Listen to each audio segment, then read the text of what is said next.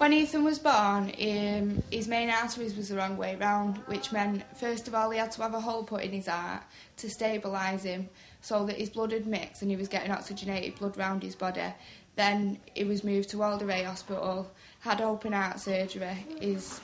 main arteries was switched, and basically I nearly lost him as well, and it was traumatic.